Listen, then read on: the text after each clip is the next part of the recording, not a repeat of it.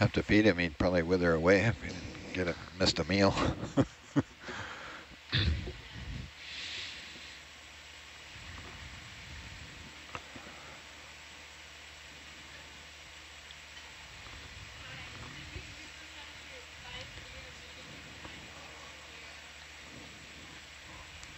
Let's look at these two things here, if you don't mind. I don't mind. We've got our first coral and our first crinoid on our first rocks. Go ahead, Daryl. Or sorry, Amber. Oh, okay, multiple corals. We got crinoids, iridogorgids, and a crinoid, and an anemone. This is a great example of how important these hard grounds are in the deep sea. The life is here, but it needs a place to land. So it looks like probably two Norellas there hanging out with the iridogorgia, and then I have to go look up the name for that that crinoid. But we've been seeing them quite a bit the last couple days. It's an interesting kind of spiral pattern that it has.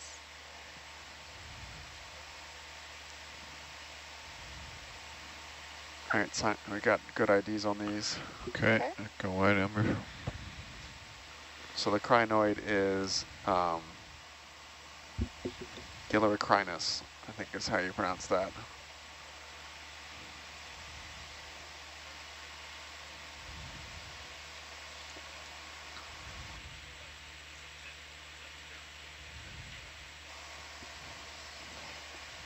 Hey Dan, I want to quickly adjust my Atalanta view, so I'm going to put it in auto for a second so it might flash brightly. Yeah, right. I run that thing in auto all the time. Yeah, I think the controller, if the knob is pulled over too much, you don't have very much control over the darkness. Yeah. So it looks a little better there to me. Another Norella. Here's a nice sea anemone on this little rock outcropping. Got a whip of something in the background that I'll need a closer look at to see what it is. You can push in on the whip there if you want, Amber. All right.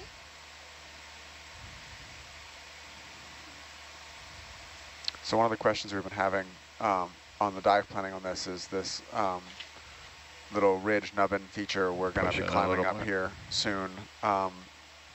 Is trying to figure out if the underlying rock is sedimentary or if it's going to be volcanic. And this certainly looks like it's lobate basalt to me. Corley, do you agree? It definitely could be. And this is a bamboo here with squat lobster associate. Is that bamboo? Or Yep. Yep. You just said bamboo. I heard coral. Okay, you can go wide. Yep. Thank you, Dan.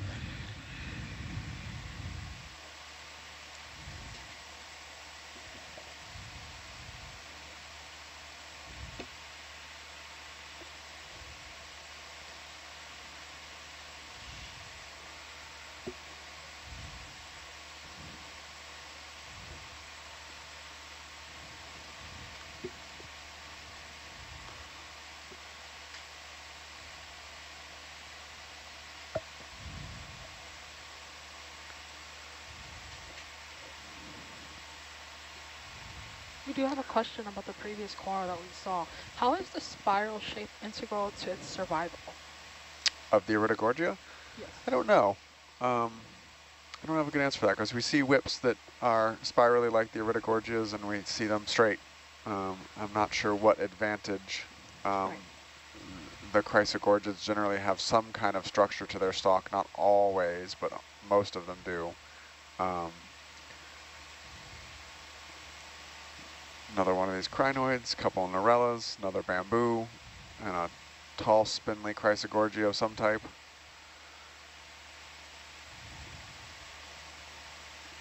I'd say, let's see this, please. I didn't see that at first. I didn't either. Go ahead, Amber, push in.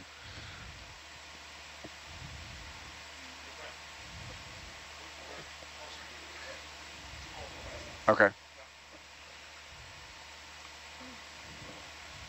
You want to stop the ship there? I can't hear bubble back there, but I'm thinking they're going to want to laser. No, actually, they have gotten below their cold threshold. So Yeah. We well, good news is that we lasted longer than the last 2 times because we cranked the heat up a little bit. So next time we'll crank it up even more. Just gotta be delicate with the electronics. So I'm not sure what the little purple coral is. It's in that realm of could be a corallium, could be a. We can get a better shot here. Let me come. I'm light years away.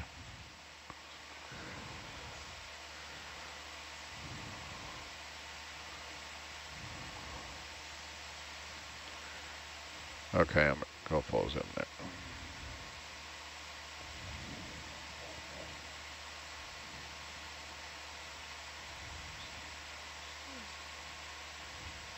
Hey, good. Come on, Herc.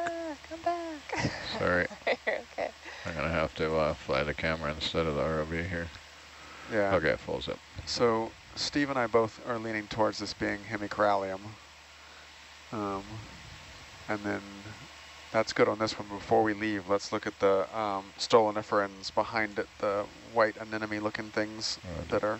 Okay, can go wide, please. Behind it. These guys. Yeah. Yep. Okay. Brian, this is Jules. Zoom in again. We saw a few of those yesterday. I think they're hemicorallium. Okay, thanks. And She was really loud.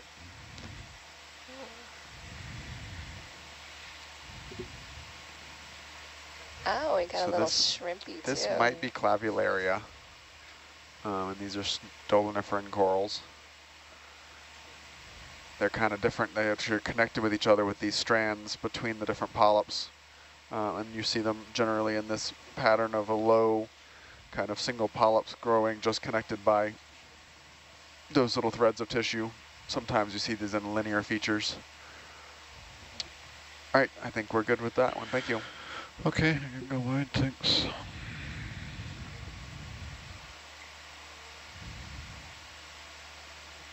Oops, where are you, camera?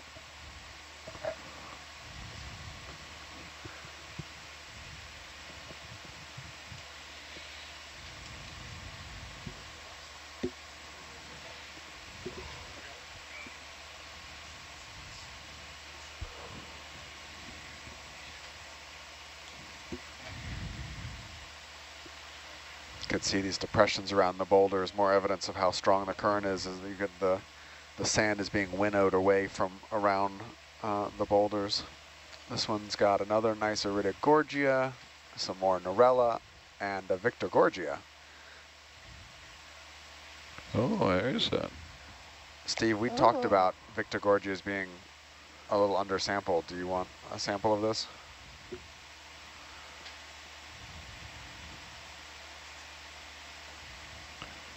Go ahead and stop her up so I can catch up.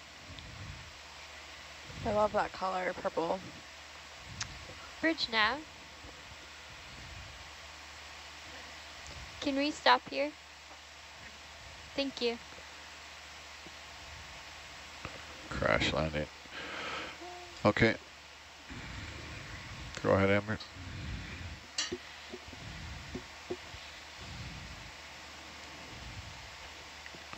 And he's got a little baby hemicorallium probably there. It's growing right next to its base as well.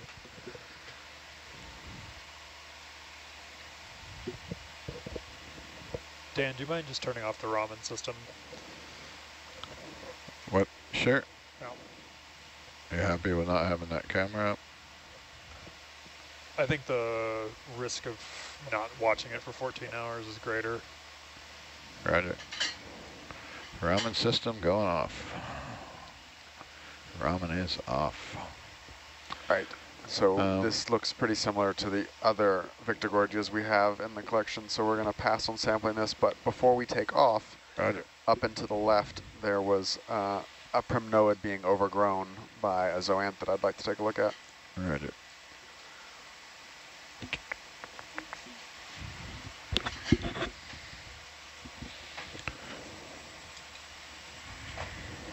Up and to the left. Yeah, you can stay right here. I don't think you need to reposition. Sorry, where is it? Circle It's this one, just right here. Roger. Gotcha. We gotcha.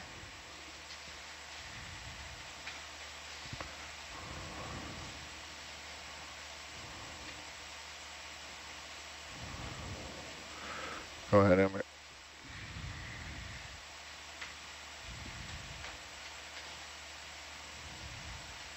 Well, question from our friends online. We're seeing a lot of we're seeing a lot of life on rocks. Does anything grow in the sand without a solid foundation, or can anything grow in the sand? Yeah, absolutely. So you end up, sea pens are, My pleasure. you can find sea pens out in the rocks. There are occasional sponges and stuff that, out in the rocks. Sorry, sea pens specialize being anchored in sediment. Push in a bit more. You can get some sponges, and the occasional coral will land on a little tiny, tiny rock and kind of get a little bit buried in the sand and appear to be growing in the sand. But most of the stuff that lives out in the sand is in the sand in what we call meiofauna, so small organisms that live in between the sand grains. So there's a whole host of biodiversity out there. It's just very, very small. All right, Yeah, I'm gonna have to take off Yep, there. good here. You good? Yep. Okay, you can go wide, please.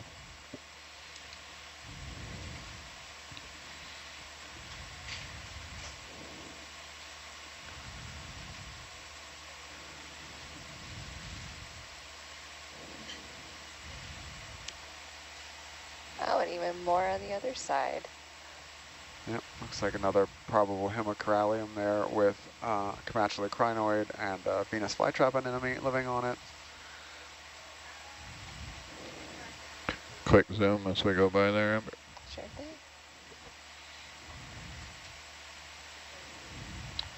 Wow. Oh, and there's our first black coral as well. And an anemone. Beautiful. Yep, color. and our first paramuricea of the dive. This one also appears to be fighting with some zooanthids.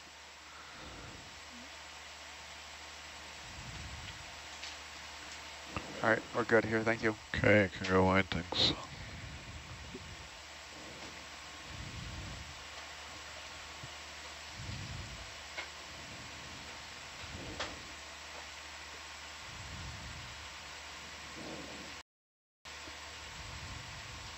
Yeah, look at the scours around these rocks.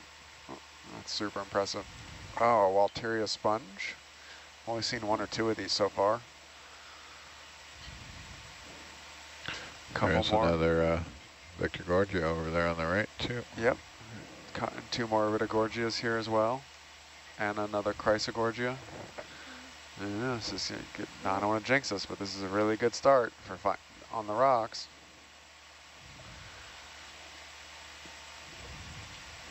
What's the sponge again? Walteria. Walteria. Do we have the DSC going, or is that? I don't know. That is one that we don't know how to use for the most part back here. It's really easy. I can show you. I will take you up on that later. Can we zoom on these on the side of this rock right here? I don't think we need a very detailed one.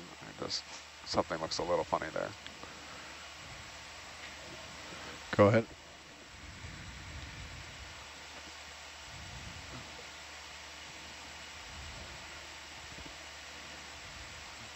Oh, it's because it's two different corals. It's this brambly Chrysogorgia and a couple stalks of primnoid, probably Narella as well.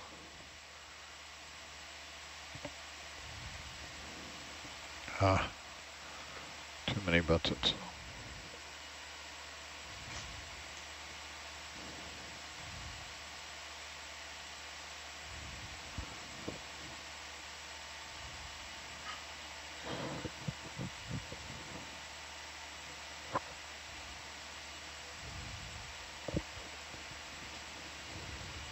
All right, we're good. Thanks, Tim. All right.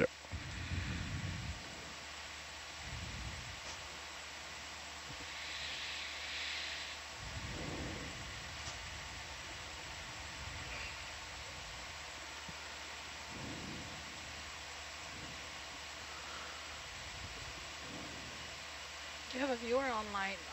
Does anyone in the crew study the fluorescent proteins that give the deep sea corals their color? Any fun facts? No, we don't have anyone on board who studies the fluorescence. And I admit I know very little. However, the Raman spectrometer that we're using has a fluorescent setting as well that I am very much looking forward to getting to play with a little bit on some of these corals. So are those scoopable nodules there? I don't think so, but you can try. Video watch change.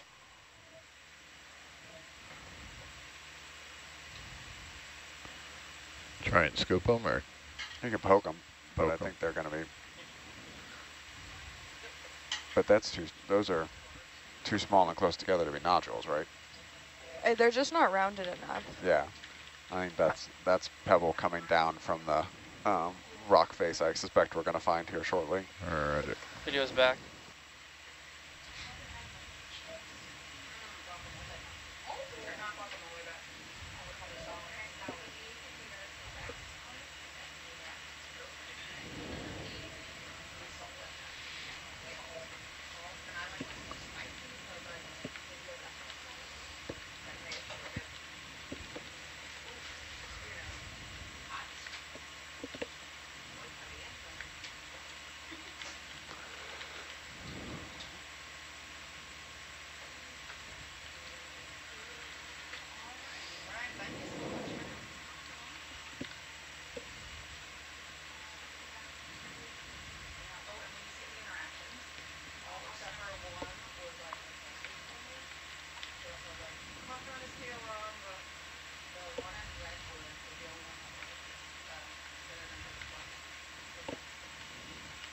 You can bring your head to the right a little there if you want. Look out up in front of us, see what you see. We ready to start getting this boat moving again? No, not yet. I'll get out in front here, but we'll probably move to the west a little bit, unless you want to go back out in the sand. There's a couple sharks in the sand, so. Cheyenne's just done with the corals. she wants the megafauna.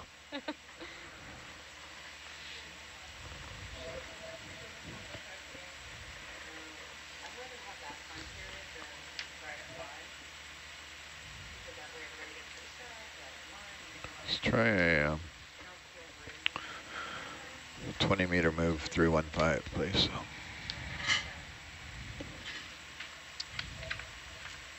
315's out of our range. What's that? It's out of our range that we can move the ship. Ask her, see if she'll do it. You can ask her if she can do a 315 move. Couple more Venus flytraps. Oh, here comes a swimming shrimp coming at us from the left. We haven't seen one of these yet, I don't think. They can be quite pretty. You can ask her for just 20 meters west then. That's a shrimp. That looks like a lobster. He is so huge, or it is so huge compared to all the other creatures that we've seen. I believe that is a push in there.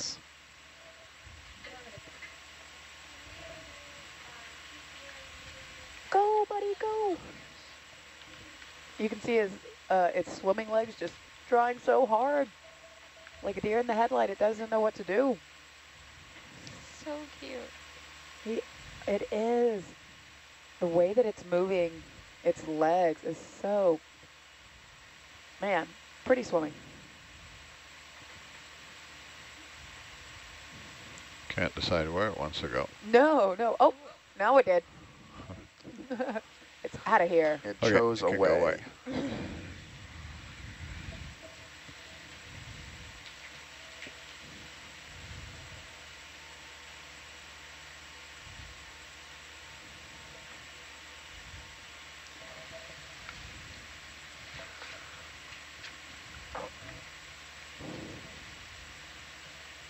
Yeah. There it goes. I love how it looks like they're just kind of walking on water, like a Jesus fish, just like doo-doo-doo-doo. Can we look at this one, please? Sure.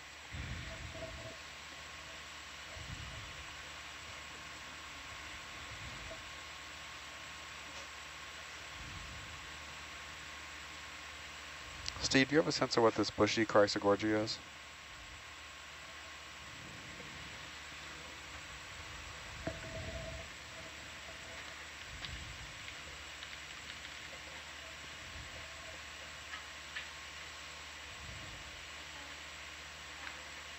And a big old iridogorgia right behind it.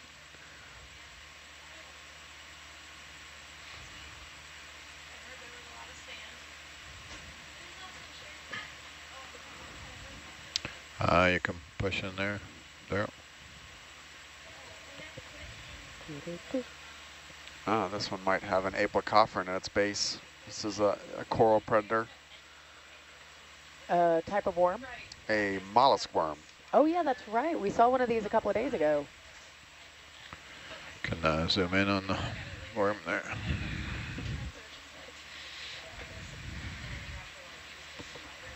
Go full zoom if you want there on the auto.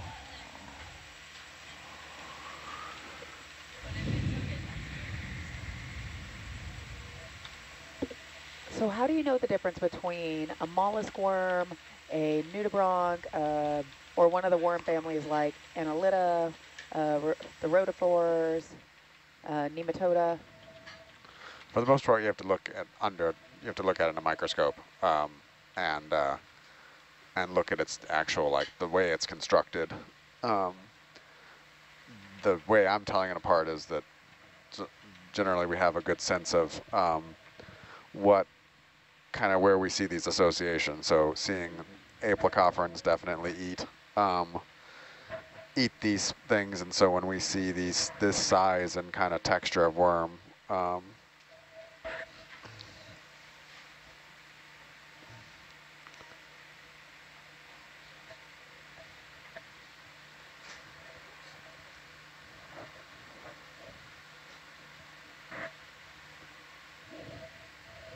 Hello.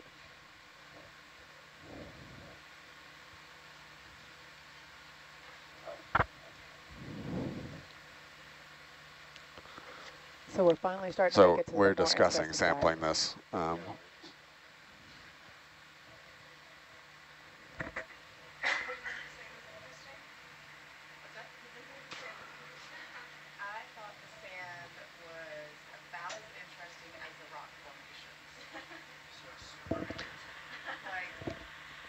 So Dan, before you get that started, we're going to sample this. Can't hurt to ask. Breaking the rules. Dan, did you copy? We want to sample this before you get underway, though? Yeah, roger now with a 3150. Okay. Go where I want to go. You want the worm? We would like potentially 2 samples. We'd like a snip of the branch and the worm. Roger. And then we're going to take a lunch break back here. Roger. I'm going to reposition here and see what happens. Can you go wide? Sorry, Daryl. I haven't got to try my new slurp gun yet. Can you extend the porch? Roger. Roger that.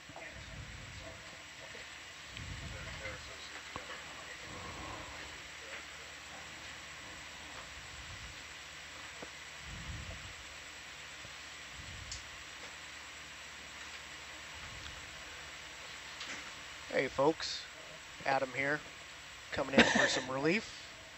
Coming in hot. Coming in hot.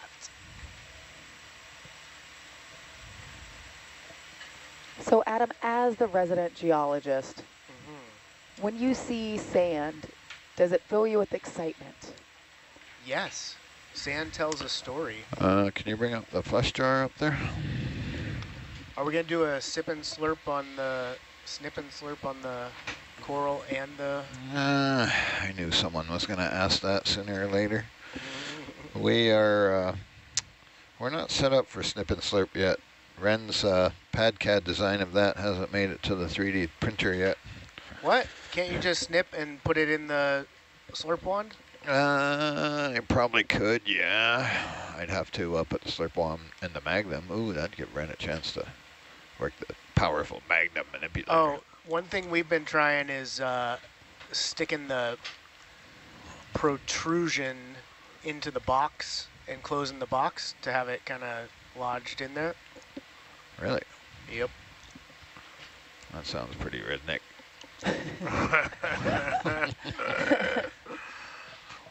Dan, are you saying something about my people? Remember, I live at the end of the page, too.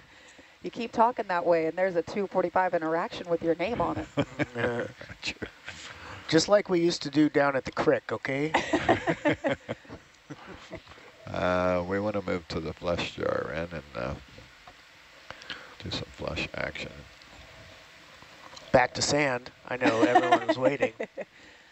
Yeah, it tells a cool story. It tells you what was living up above, tells you what's on the bottom. It's kind of like a way to integrate a bunch of information into a little handful.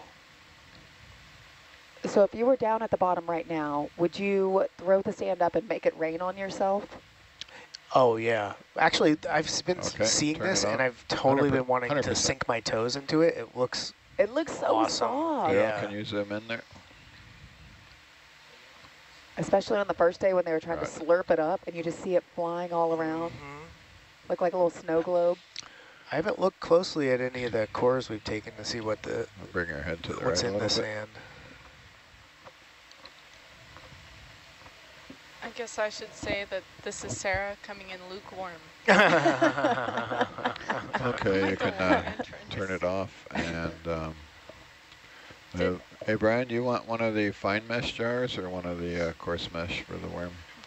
He's gone, but I think we can do, we can put the worm and the coral in the same jar. So whatever would work for both. So we have 3 micron mesh and I think 1 micron mesh. I don't think either of those is going to be too big to not capture this stuff. So okay, well let's go to rotate counterclockwise there then, Ren, because jar 1 and 2 are the fine mesh. Sure, jar 3.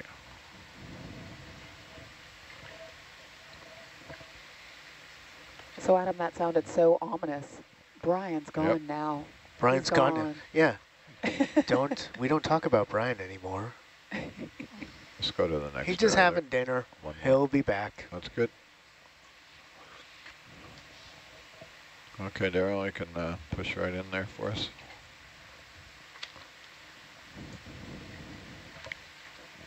Zoom right in, maybe. I don't know if, like, I guess, Chris, you were here. Did they get Okay, any go sort of 75% there. idea of what type of polychaete that is? Mollusk. Yeah. Oh. It's Brian thinks it's a corallivorous mollusk worm. Ah. So they're considering it an associate Oh, to 100%. the coral. Okay, cool. Cool.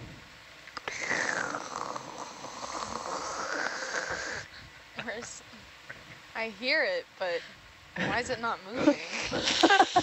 Oh. There it goes. 75%. The sound effects did it. Yeah. Yeah, bring your, turn your auto head off. Lynette, can you move the boat 20 meters? There's the east? worms. Oh, plural. Or not the just mollusks. Wait, can you call turn it the mollusk section worm? off. Bridge. Mollusk now. worm. Yeah, it's a That's mollusk worm. Mollusk worm. Worms are not Can we move mollusks. 20 meters east, please? Thank you. Is that a third one right there at the bottom too? Yeah. Yeah. So we got 2, but there was a whole little fun community of worms. Glad we can leave one behind.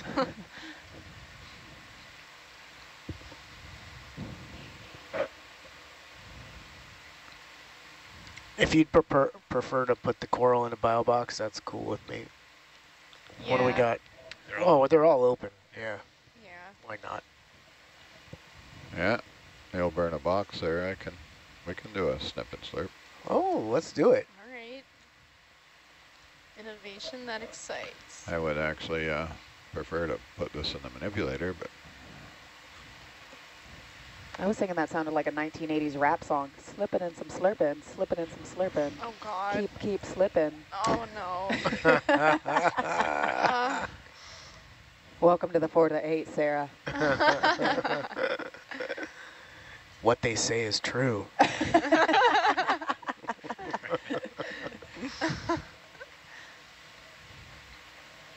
Oh, both arms out. Oh yeah, the slow one. Woo. Yeah, this will be sample Oh. 043. What? Oh, that's definitely a current. Oh. So we got a fish. It's one sample. No, I think if we're putting it in 2 spots, we should probably make it. Oh no, we're sip and slurp. Yeah. Snip and slurp. Yeah, Oh. 1 sample. I can't see it, but it looks like an eelfish in the background. I was going to say it looks like a rat-tailed grenadier. Oh, Maybe, yeah. but it might be an eel. Yep, Rat sorry. tail. Rat tail. Big one. Go ahead, Nev. Maybe he wants to be snipped and slurped as well. Roger, they're both 043. You know, I think he's a bit too big for that. He would get a little He would get stuck. caught. What is it? The We got to Augustus get you out Globe? of your comfort zone. We can squeeze.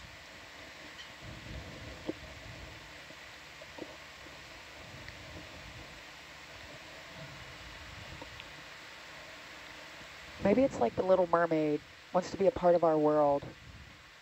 Grow some legs, sell its soul to a sea monster, and come join us on the surface. It actually wants to be an influencer, which is cool. Starting its Wrong vlog career.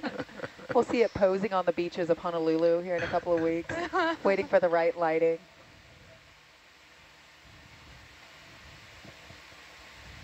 now that I've cleverly put it in front of the camera.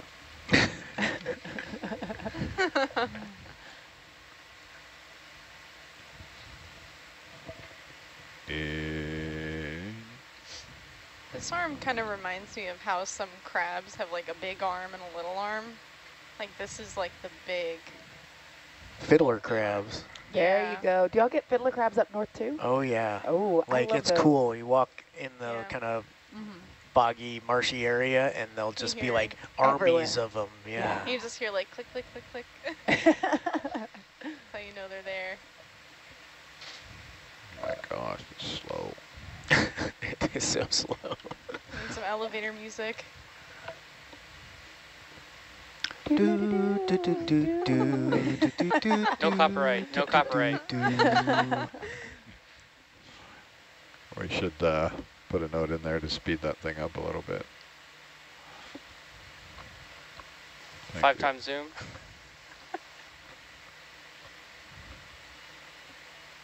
Ooh.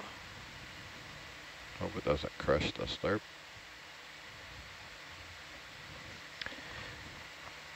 If it does, we'll watch it do it slowly. I was going to say slow motion car crash. Really regretting not putting this thing in the bio box. It's too late now. Apparently. Oh. Like Robert Waters earlier said, it's not my robot.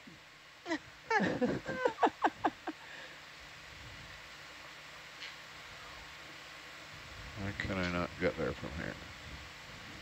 If anyone wanted to know, it was chip night tonight. No. Say what? It was chip night. We had chips and Yeah, it was good. Guacamole salad. Yeah, that was Yeah. nice. we do get fresh food, which is a real privilege when you're at sea. If we have a good watch. If not, then just dry crackers. I was going to say, if it's a really bad watch, that's when they finally break out the chocolate chip cookies. Oh my gosh. Oh. We haven't seen it yet. Oh my. Oh. Ooh. There we go.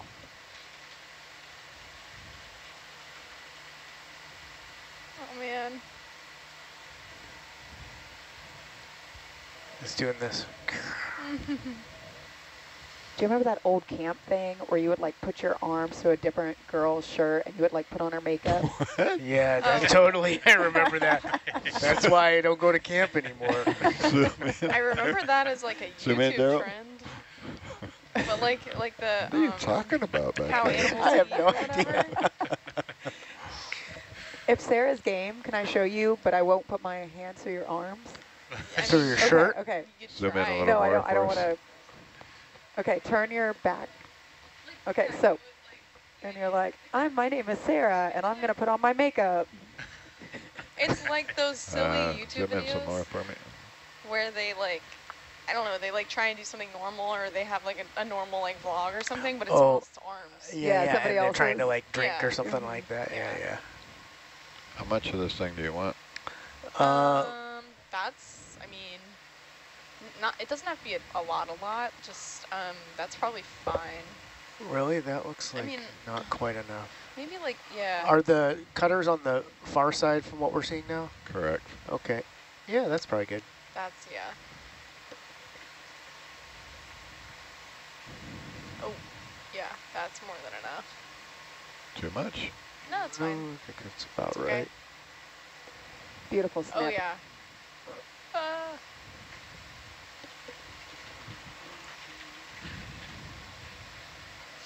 Yeah, we're in the midst of designing a holster that has like a little cat bowl feeder in it.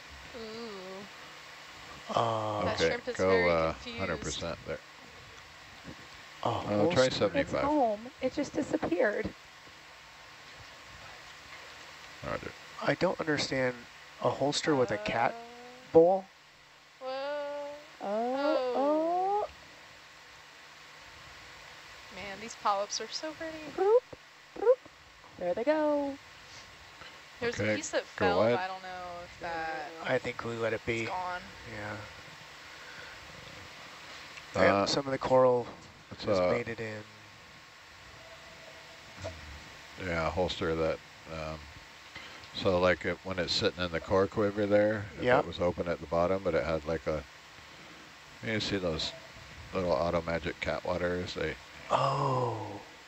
put the, yeah, right, so there's a little hole at the bottom to just, that's cool. yeah, That's a like great idea. a little bowl that sticks out. So Ren has Ooh, that is. started got the measurements on his pad CAD.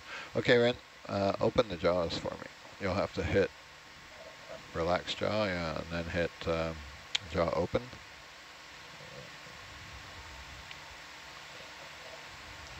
I know last time we tried to use this. So you're gonna hit relax jaw first. Now hit they jaw just open. went out the engine or something. With Like that, with those jellies. Did we see the coral? Did we see the coral go into the? I saw a piece of coral in there. I think it's Yes. until we I'm turn sure, off. I'm the- sure it's in couple. there. I'm Yeah. sure it's in there. Try turning off the think I suction. see it. See if that stuff falls down. That coral can get hung up in the And then mesh as well. we can Yeah. move the magnum to the left.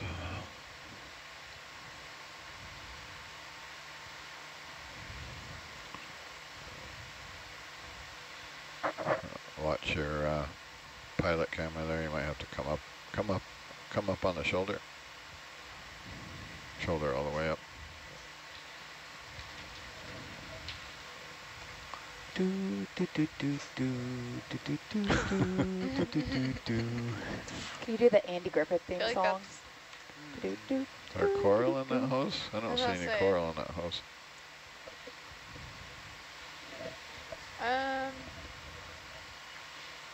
Sometimes if you bump the jar a little bit, it'll fall down. Oh, Why we what? Oh no, there was no Oh. strangles. No, still that- There's still nothing that but love arm. and respect up So here. shoulder all the way up. It was and, just a really tight shoulder all the way hug. left.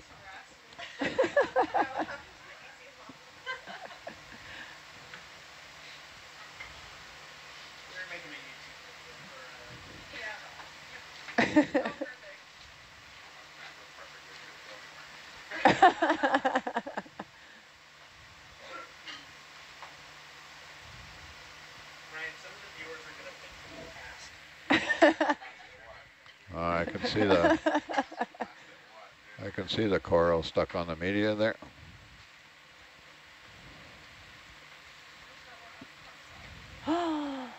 No more avocado salad?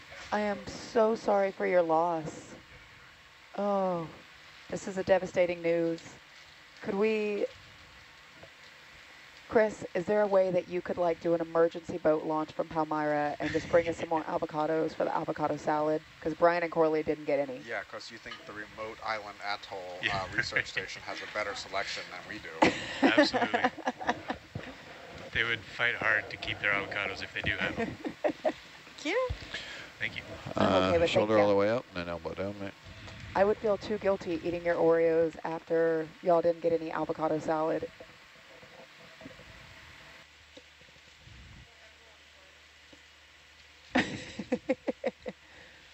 And you'll probably have to bring your wrist to the left as well. So last year there was a huge, like everybody was trying to get the Oreos. I got my Oreos. Go full zoom. Oh my there, gosh, it's Oreo hour. Full zoom? Full zoom. So I smuggled a piece of, like a whole package of Oreos to hide it from everybody so they wouldn't steal mine. Full zoom. Right there. Did it so well I didn't discover it until I got back on the boat this year. Like they're in my cabin right now. Want a cookie? Oh, I'm okay, but thank you. Would you like a coffee caramel flavored M&M? Yes. I would be sad. Brown it is. I got a brown and an orange. All right, let's try it. You want to go elbow down. That's awesome. Why? Why? That's a new addiction. They're really good. Coffee caramel M&M. Would you like one? Oh no, I have like the bag in the back. You get the orange. Or maybe red, I don't know. They're very good. This is not an advertisement for them. They're good. Brian, Chris, front row, y'all guys want some caramel coffee M&Ms? Okay, your loss. That should be good. Are you all the way shoulder left? Definitely was not a product endorsement in any way. Atalanta. Seems so far away. Okay.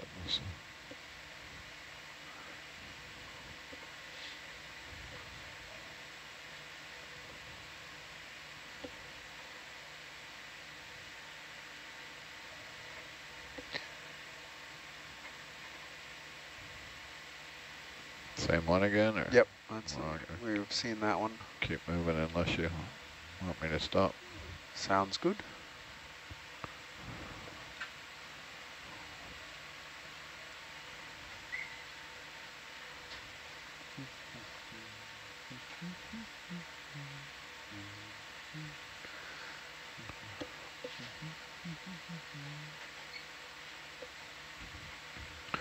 So with our lower delta there, and I can actually get closer to 30 meters out before I start pulling on you, like three boxes there. We'll try it and see.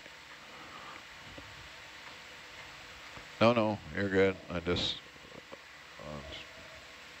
talking to myself about when you're sitting here again. So when we're on the flat like this, we can, and the weather's calm, we can bring Atalanta down a little more, and as we bring it down, that means you could get farther away. So yeah, maybe 2 boxes. And also depends on the current. So if the current is taking our tether. No, I'll come back.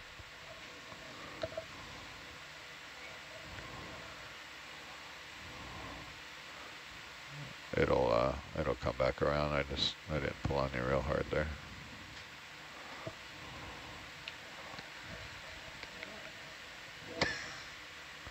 Also depends on how fast I go out there, right? But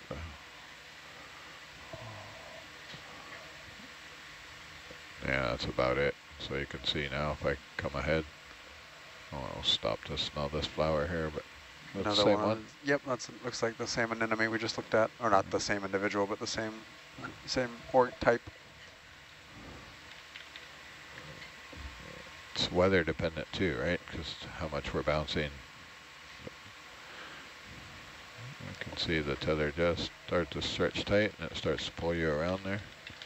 So that's basically, you know, 20, 25 meters via the nav screen.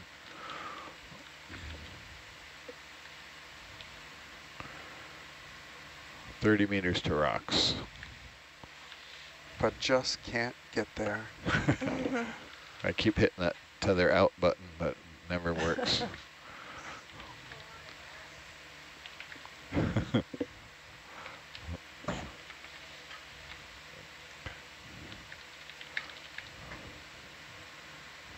I've had Sebastian a kilometer away from the boat.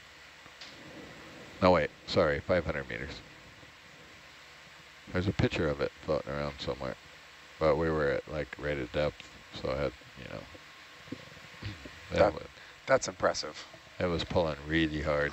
Yeah, I think it was 500 meters because we doubled Ropos's excursion of 250 meters. And sent Keith Shepard the picture. So he needs another 20 horsepower.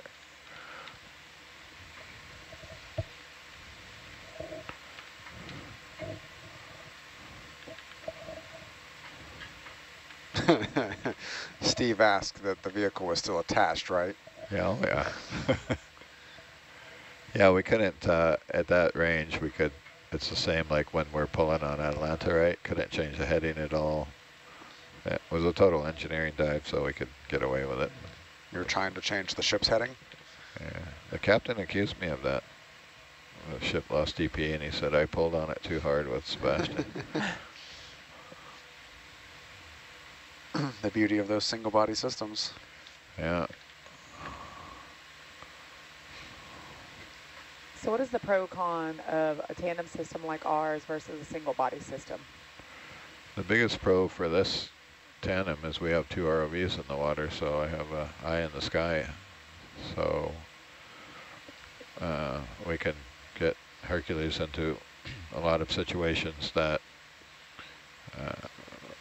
would be really challenging if you don't have that overview. So 2 ROVs are better than 1 is my main, from my perspective, the main advantage. The other big pro is you can from the science perspective, it gives us a little bit more of a sense of scale. So there's really a consistent problem in deep sea science where we can look at the very small, like, you know, we have a 2.5 meter, 3 meter at the most field of view off the vehicle, and we have a 30 to 40 meter grid map. And so everything that occurs between that's smaller than 40 meters and bigger than a few meters is lost in the blackness of the deep. And so the view from Sirius, Atalanta gives us a little bit closer to a landscape idea of are we in a valley, or are we in a ridge or something like that, which helps contextualize what we're seeing in Herc's camera. But on the pro side of the single body system is you get to move faster because you've got more flexibility a little bit, and you don't have to play the 3-body dance. You've only got 2 between the ship and the ROV that you're trying to keep coordinated. I use Atalanta all the time too when we're coming up steep, incline. I can see the geology and and that kind of helps to kind of follow your nose that way, and that tends to be where there's more dense populations of animals. And having the higher altitude scanning sonar is really nice too. Like right now, we can see the rocks way better in one vehicle's sonars than the other. Yeah, sorry, I'm getting impatient. There's rocks.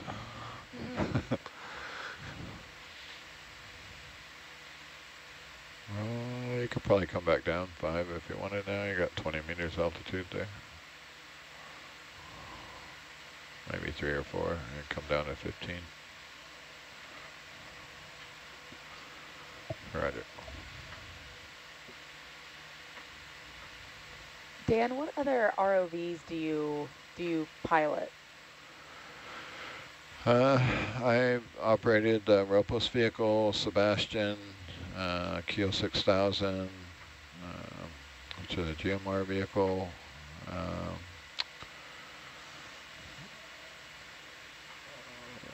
There's University of Bremen has a science ROV. I haven't operated that for a long time. And I've operated a lot of commercial ROVs, both Schilling and Perry vehicles. Awesome, thank you. Little cluster of corals formerly known as Anthomastus. Why formerly? They changed the taxonomy again. I can never remember the new name. But these are mushroom corals.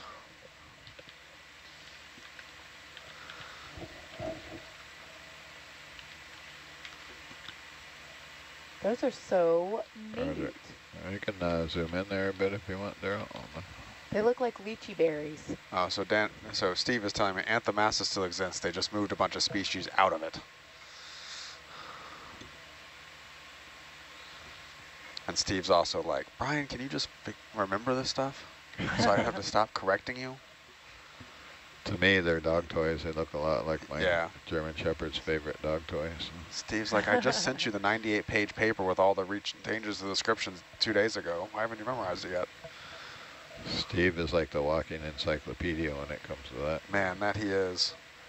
He can, within like 30 seconds, he can tell me every sample that's ever been collected in this area. Ship's still moving, is it? Steve doesn't help me at all when I make 90s. Roger, I gotta come south a bit. Okay, you can go wide, please. Yep, yeah, no, you can keep it going. I'm gonna have to come to the south there. I veered off to the first rock I saw.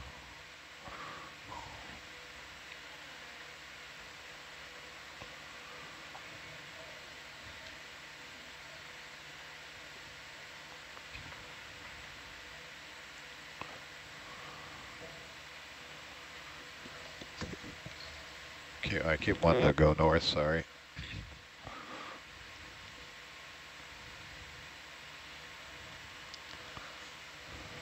Roger. West, the promise of steep rocks. West. Steeper? Yeah. I can't hear you, are you? Oh, you're muted, that's why.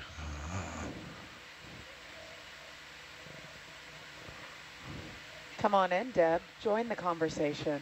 Join the party. The science party. Ha ha ha.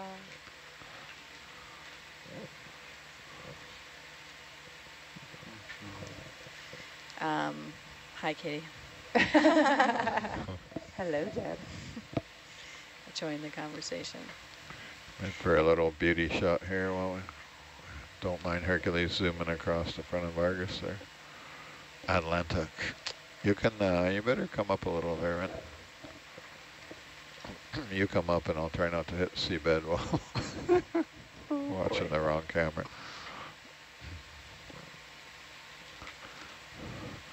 I think we're at the bottom of the promised land. Yep, we got one that looks like Norella with some zoanthids on it here. Looks like another Chrysogorgia on the next rock up. You can come up another 5 if you want. I'm right under you.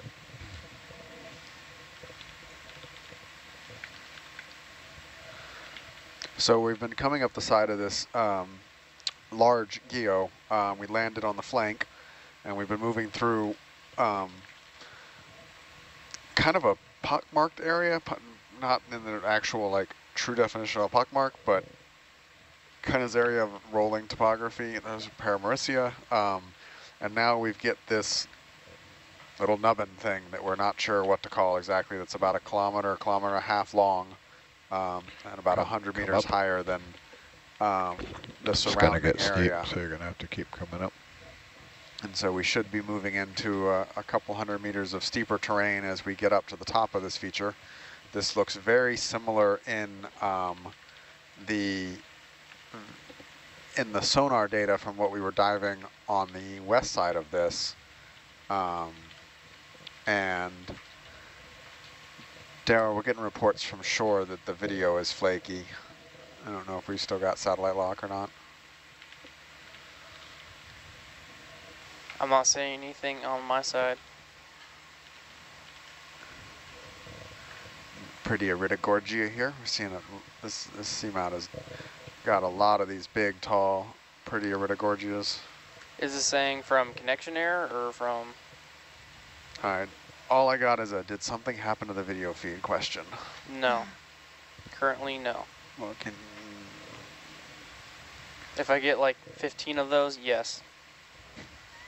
I'm joking, but currently the streams are good. Cup coral. I don't see the cup coral. Just to the left of the lasers. Oh, got it. Yep. Ooh, that's tiny. Yep. Well, I haven't seen any big populations. They're all kind of solitary. Zoom in there, Daryl.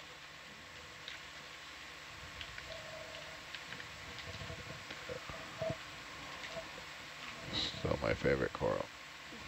Thought you said a Victorgorgia was. Wow. Okay, the other favorite coral. You're cheating on it? I have 2 or 3 as well. I like cup corals. Well, let me correct myself. One of my favorite corals. There you go. Okay, you can go wait, please. I would like to look at the paramuriceids on the other side of this rock, please.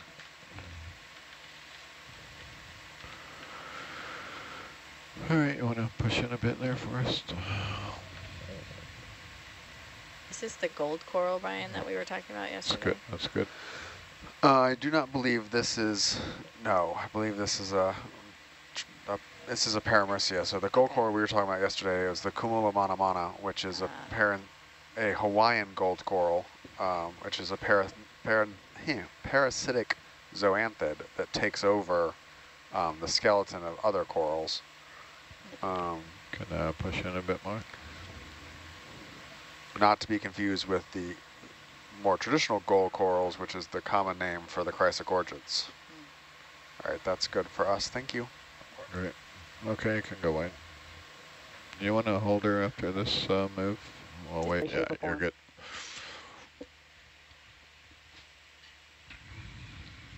Okay, I think we're all good here. Onward and westward.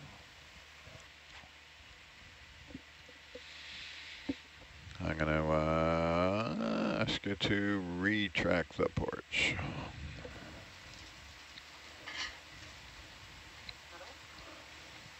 Oh, thank you. I can't eat all of them, though. I'm going to undo all the work I did at the gym. Roger. I lost the plot of my turns. I think I got to turn this way.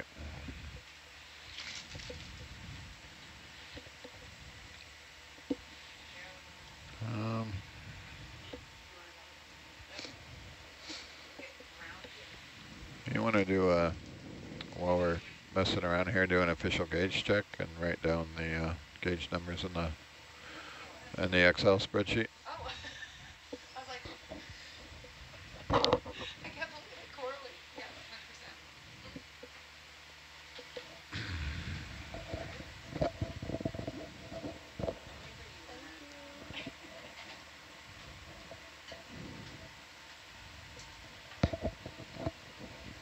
Don't mind us. We're just enjoying some M&Ms on behind the scenes.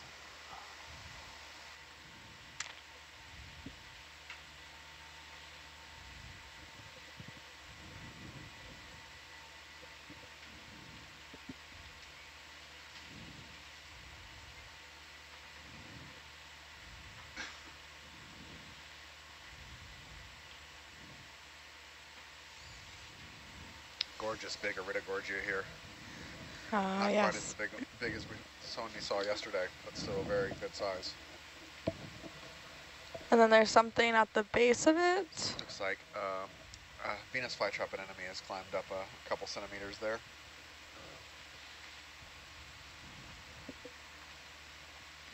And then there's a crinoid to the side. That or Brisingid sea star. Can't quite tell. Sure. Yeah, we should make an effort to do that once every hour or so. I mean, we're looking at them real time, and I've taken a picture of them for the AI, but We got looks like probably another cutthroat eel or snapper branchian moving through the rocks. do you want a closer look at the eel? Or? No, we're good. So do you want to chase rocks, or do you want to move to a waypoint? I suspect any direction in which we go is going to end up in rocks. So Roger. we can, yeah, we might as well chase rocks while we got them. Mr. Mesotech disagrees, but at least for 50 meters. Mr. EM302 thinks that we will find rocks no matter what, as long as we go west. Roger. But yeah, no reason to leave the rocks when we got them. Yeah, so there's kind of sand off here to our left, as you can see in Atalanta, but our immediate, if we go 315, we'll stay in the rocks for a while.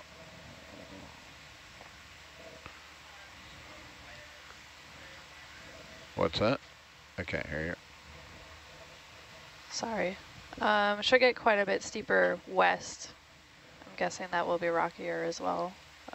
Yeah, but there's kind of a sand patch here, so we can go across the sand, or... No, let's stick with the rocks. It's fun. Yeah, try 315. So Coralie, is your How favorite about 30, ice cream 315? Rocky Road? I made that one up Bridge nav. Can we move 30 meters, 315, please? Let's zoom on the big Thank purple you. and see if this is our 315 or 215? Didn't you ask for 315? Yeah, I thought she said 2. I don't think so. Check. Roger.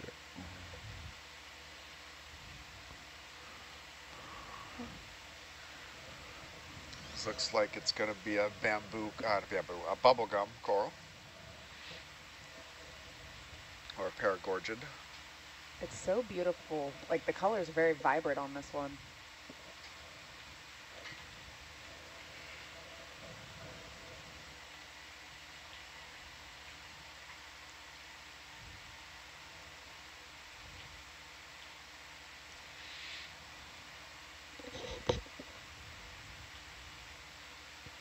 I don't know, it's my imagination, but the rocks seem shinier tonight than they did on the other side. Shinier. Yeah, they're pretty sediment free. Yeah.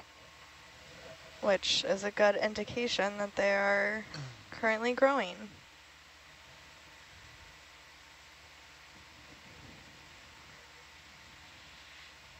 Yeah, I'll wait for you. So we got, we're picking up 2 different groups of crinoids now. I'm gonna, I'll come back to the south here in the rocks while you're moving north.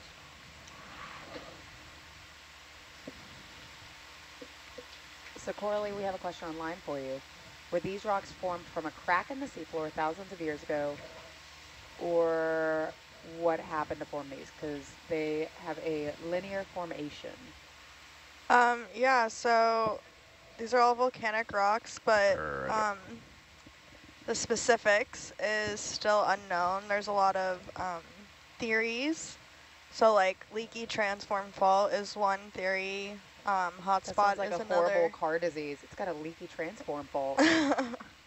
So the same that's one one theory. Hotspot theory is another. It's a different one. I think there might be a few other ones. Same one, right? Yeah, it should be the same one. Actually, a pretty good paper by Rob Colney from 2021, I believe. If anyone wants to check it out. Kind of waiting for the boat here.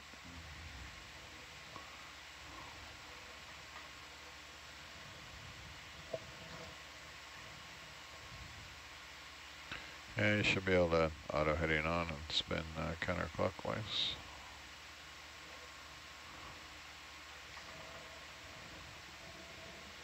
If you're waiting on the ship, can we look at the sea pen? Sure. Right there. Yeah, we are waiting. we're doing an illegal sideways move as well. But the weather's calmed down quite a bit, so it's maybe back to our typical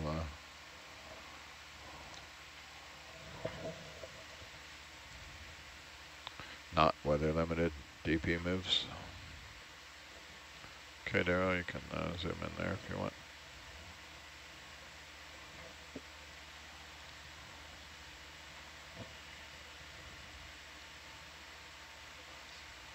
Right.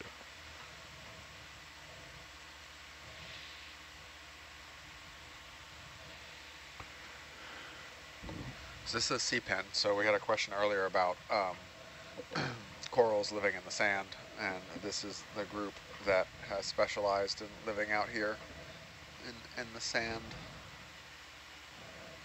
How far beneath the sand do they usually go? Sometimes a good little ways. We collected, I think, a member of this genus a couple years ago, and I was surprised how far down into the sand it went, several centimeters. Actually, Steve thinks this is not what I think it is. I was thinking it was a prototypium, and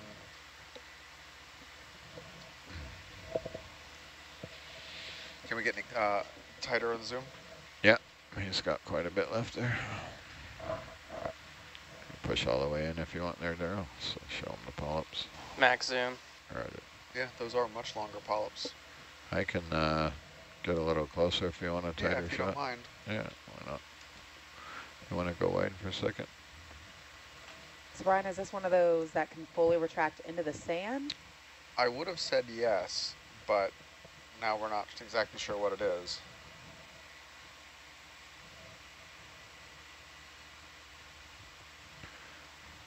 Okay. Can see if I can tilt down enough there. It should be good for full zoom there.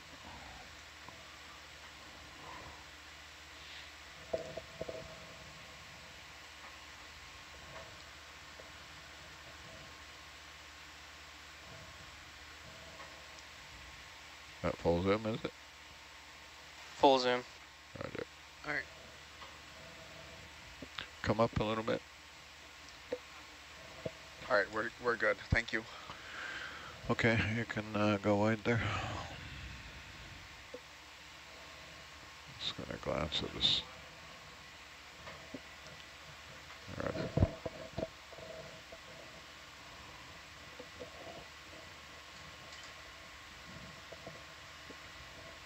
Dan, a viewer online wants to know, are there any ROV simulators? Yeah. There is, I don't know if there's any, like, video game type ones, but they are, Schilling makes ROV Simulator, which is a full-on console. And it's, they're meant more to familiarize the operators with the software. They don't really teach you how to operate the ROV per se, but just like, you know, the first time you opened up Word or Excel or some new program, it takes a while to figure out where all the buttons are and what button does what and what options are what. It's very useful for that. So even if you've never operated the ROV before, if you're intimately familiar with the software, you have a huge head start on, you know, rocking up out in the field and trying to operate one. There are simulators that have, you can change the weather parameters or the visibility or the current. You can try docking in and docking to the tether management system.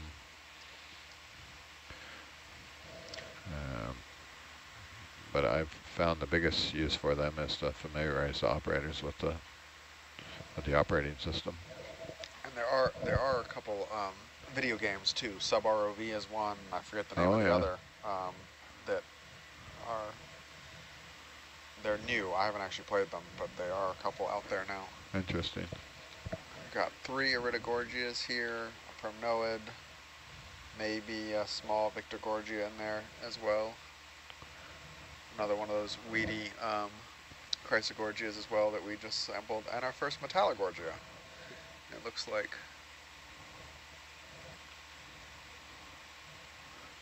Oh, now I see the Victorgorgia. Who's hiding way back there? So we have an online viewer that says that there's actually an ROV game that is in development, and it's made by fans of deep sea ROV live streams like this one.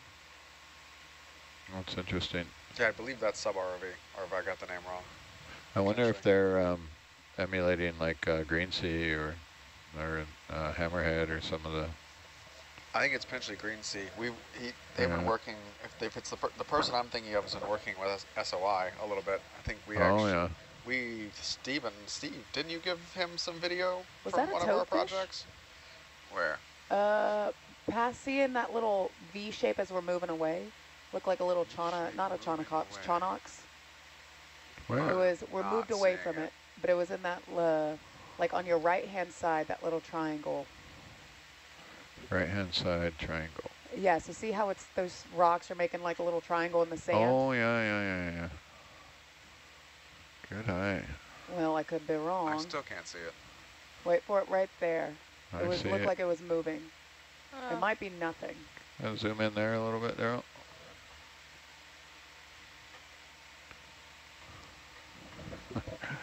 I got it back there. Batfish. Yeah. There, I see it now. It's so Good small. eye. What is that? I'm pretty sure that's a batfish. Da-na-na-na-na-na-na, batfish. From this angle, it kind of looks like a horseshoe crab. Definitely not, but so cool. So you see species of these all the way up into scuba diving depths. Really? Zoom in there, Daryl. They're a common bycatch in the Gulf shrimping industry. Yep. This is cute. Oh. Okay, so can you tell us a little bit about this batfish? Looks like a baby stingray. It does. It looks like an ancient fish that's crawled its way through the Cretaceous and all the subsequent things. Make an, let's see if it's going to stop moving ROV.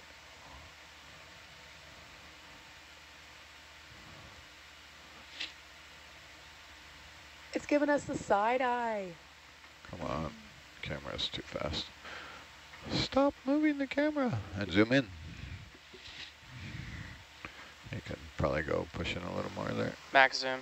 Really? So these are not true anglerfish, but they do have a little lure type thing that they'll bring in and use. And it looks like it's got a lot of armor. Yeah, they're quite. If you, we were actually catching shallow versions of these is he gonna off move? the coast of South Carolina when I worked at the South Carolina Aquarium.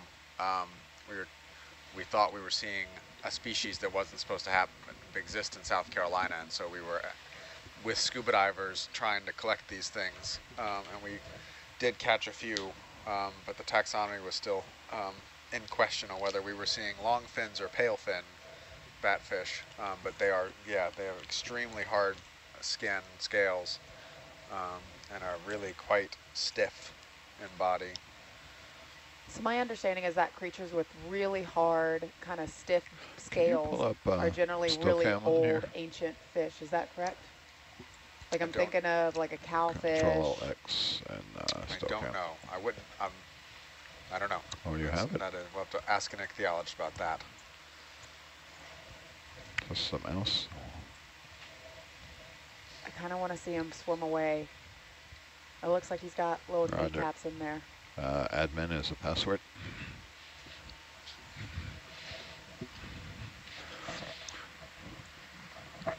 Super secret password I've just given to the entire internet. The password for our Stillcam computer is admin, in case you missed that. Admin 1, 2, 3. Okay, you can go ahead. Then if you double click on the little R remote there, and wait for it. Stretch your wings and fly, batfish. Go home. And then double click on the, yeah, it's that very guy. hard to get them to swim. Like even when I was trying to catch them while diving, they would basically wait till I touched them before they'd shoot away. And then if you bash that button right there. That fish was too busy serving up oh, sassiness. sorry, cancel that. Fly away. Scroll down to the bottom and you'll see some stuff there. So you're going to have to pick that and then make, yeah, go ahead. And then, what is it? It's data. So here's your path. So see data.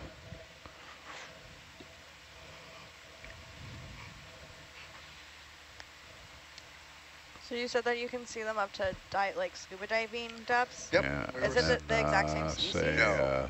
Okay. There's so 60 something data. species, I think. Oh, wow. And, Or double click current cruise. And I don't know what the distribution is deep to shallow, but I've definitely seen two or three. You want to make a new different folder? Yeah, that's diving. right. You get it. You get it. I have 2 in specimen jars in my classroom. One of them's a big one that we got off the back of a shrimp boat. And then the second one, I went over to a bait shop. Yeah, that prefix and every couple of months they'll be like, 3. here's all of our weird little oddities that we've gotten in the bait shop. And like they're all dead. But yeah, and then really so what do you have? So you have a click shrimp out of or that somewhere, see if it sticks. like what do you have? Oh, like it's a Starting batfish? number can okay. be, Batfish, okay. yeah. I think that's No, fine. but one of them was collected on the back of a shrimp Then boat. go back up to the Okay, top got it. Now I see. and click the intervalometer right there. And then move that box out of the way because it stays there. So, and then hit start. Right here. You are now a qualified digital still camera intervalometer operator. Can we look at the whip bottom right before we leave? Roger. Sorry, just getting the DSC going up here. It Yep. should autofocus itself here in a minute.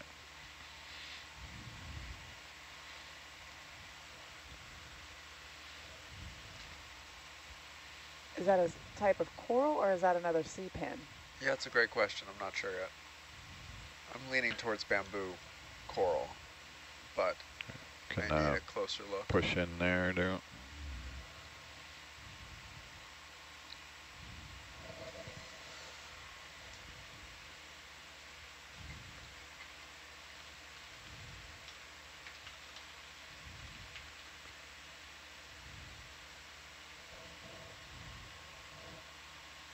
You can zoom in a little more for him there. No, I think that's actually a sea pin. Ooh. And That's then the an tallest urchin sea pin behind I've it ever too. seen. It is a tall sea pin. Yeah. Yep. So is it Phone normal? a friend at home agrees that it is a sea pin. How do you tell the difference between a sea pin and a bamboo coral or another species? Well, the bamboos, the pretty definitive is seeing The nodes. the nodes. And then most of the corals that have, like this, don't have the polyps on all sides and don't have it kind of concentrated on one side. And the fact that it's in the sediment are all kind of good indications that it's a sea pin. And It's then, retracted its polyps. and then Steve's looking at the spine placement at the base of the polyps to get the actual genus, which is Baltinaceae, Baltacenia.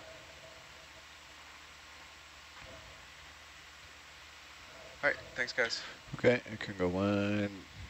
If you want to put the nav screen back up there, you can. Or you can stare at that thing. I don't care. Once it's going, it just takes a picture every 30 seconds and drops all the files into, or I might pull it up once in a while to frame up a beauty shot there with the, it's a camera on the porch.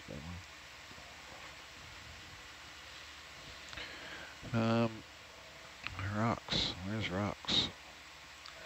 Corley, do you want a rock? Let me ask Amber. Ren wants to pick up a rock. Yes, I do. Oh, okay. I'm sure we will pick up a rock at some point. The question is whether this is a good place or not. Looks like a good place to meet.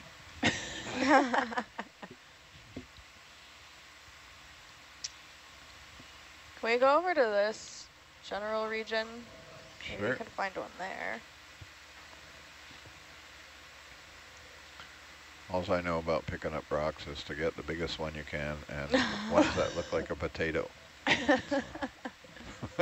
the instruction from a previous geologist. Not a well-baked potato, but... So I think on this expedition, we're not looking for baked potatoes, we're looking for angular cantaloupes. Angular cantaloupes, roger. Look at all those angular cantaloupes. Okay, let's see, what looks like movable? This one, honestly, looks like it might be a little bit mobile. It looks cantaloupe sized. Okay, Ren, grab it up. Just poke a few and see which ones move. Yeah. The closed jaw poke. Not, this one might be a fun one to try picking up. That's definitely bigger. You can, I find it easier to set it on the table than my lap, but it's up to you.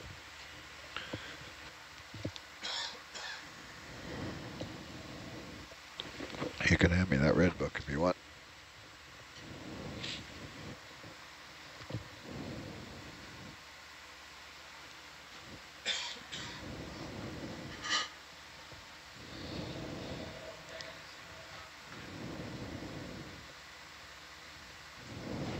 Roger.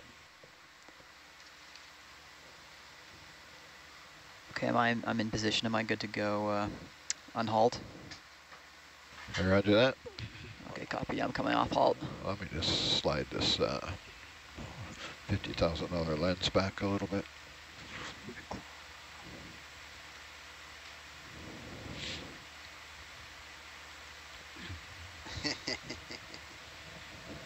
Sorry, Science. Which one do you want again? Probably. This one I think can be picked up, but if not, I think there is one over here that might also be. Copy but whatever that. one, honestly.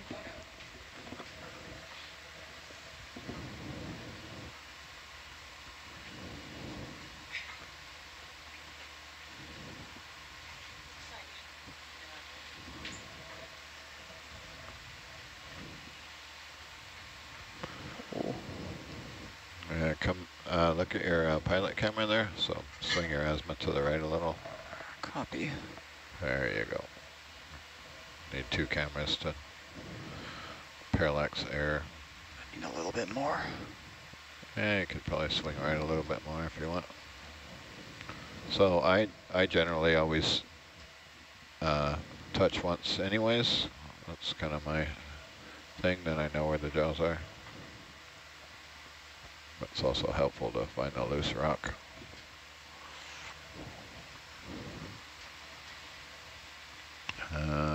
We didn't talk about the joints there, did we? Oh, I think I can get that one. You can get that one. Yep.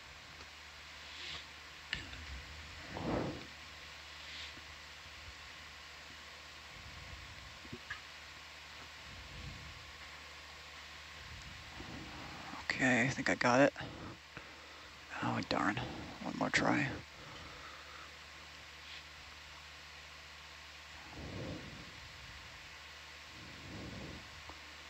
Oh, you're getting a twofer there.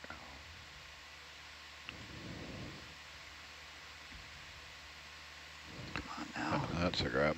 I forgot to tell you to check your jaw grip force before. If you, so while you're squeezing the trigger, if you hit halt, it will hold the rock, but you can also hit your... Is there a grip lock? Yeah, that one's grip lock. Thank you. So you want to hold it there for a second. I'm going to have Daryl zoom in on it, and then you can do a victory roll. Copy.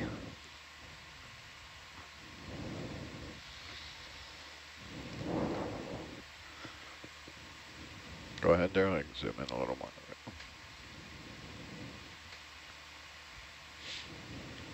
Okay, then if you slowly, you'll have to unhalt, obviously, and then slowly. Slower, slower, slow as you possibly can.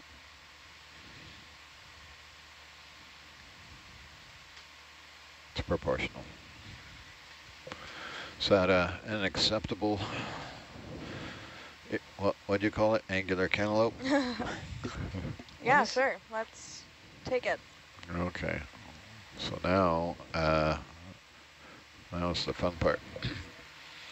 So if you watch your pilot cam there and swing the arm around to the right, it will appear in the 2 starboard cameras there.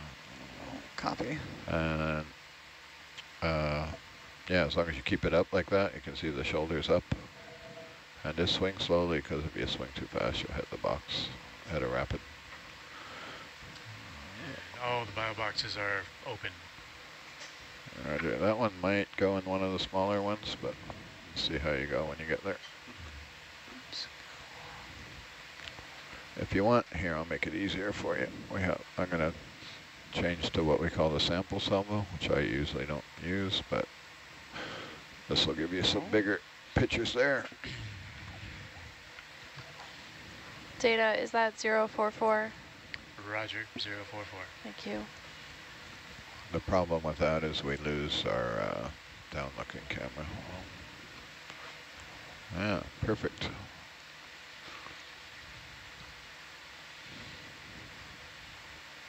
Which one do they want in? Do you think it'll go in one of the back ones? It's a little big. You can always try it. Sure. And let's not push our luck. Fair enough. How about F? So when you let go, don't let the jaws open all the way, because they'll, fly all the way open. So if you're squeezing the jaw shut right now, I'm gonna hit your grip unlock, and then just slowly relax your trigger finger there. It should fall right in. Oh. Okay, copy. Boom. Nice. Nicely done. That's how you do it. I'm gonna close the box now before you go too far.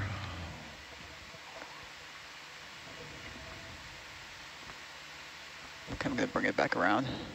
Yeah, Raj, and let's see, I'll just hit, this is old school, but we have our bubble cam will go to, it'll show you the azimuth there. So you can just bring it around until the azimuth is pointing straight out, and then bring the shoulder all the way up. Yeah, something like that. Beautiful. If you stop there, I'll help you out here. I'm halted. So I'm going to give you the HD camera. You could bring your shoulder down a little bit. Park it. Okay, I'm unhalted. I'm going to go back to dive salvo. So in the big camera, we're looking at the manipulator there. Swing to the right a little bit. Right. Yeah. And then just bring the, anywhere in there you can halt it, and then hit the blue button, and it'll fall back where it's supposed to be. Okay, I'm halted. And hit your blue button. I'm going blue off. Roger. Okay, blue off. Beautifully done. Lena, full wide. Roger. That was so cool. And when you when you get a chance, if you could hit H12 and PC4, and then hit H11 and ROV source cams and 4C. It's already on 4C. Herc route.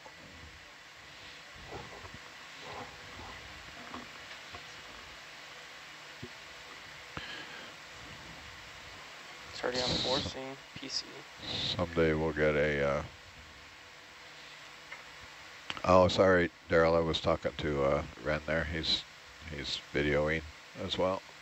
Sampling, changing video. He's all over it. Someday we'll get a salvo to do that, but not today. Okay, Lynette, I think you can move the boat. Okay. Are we moving toward waypoint 2? I don't know. Let's do it. We got uphill with the rocks. All right. The waypoint is less important. Yeah, so that. We're just kind of moving parallel to the contour right now. Well, uphill would be toward the waypoint. Well, we'll look. What he's talking about is our sonar. So, because your thing there is 25 meter. So for the moment, yeah, that's going to be another probably 315. Okay, we'll see if they can move that way. The wind's picked up to 20 knots now, so. Well, we can also just head to waypoint 2. It's either we're headed at that big wall, or there may or may not be a wall, but the steep slope, and whether we hit it exactly at waypoint 2 or a little bit north of it, I don't care. Looks like we'll have to cross the flats here, and that's maybe 50 meters of this. Well, that's fine too. Okay, waypoint 2. Okay. Or north of waypoint 2. Bridge nav.